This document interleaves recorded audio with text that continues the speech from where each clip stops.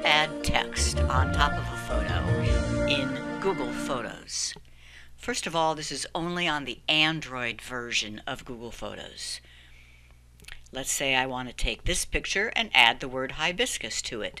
First, you tap on Edit. Then you scroll over until you see Markup and tap on Text. You can make it any color you want. Well, maybe green works well on this. Okay. Then you tap anywhere outside of the word to signal that you're done typing. And now you can move it around anywhere you want. When you are done, you tap Done, and then Save Copy. It will not let you overwrite the original. See the next video to learn how to make your text stand out with a solid background.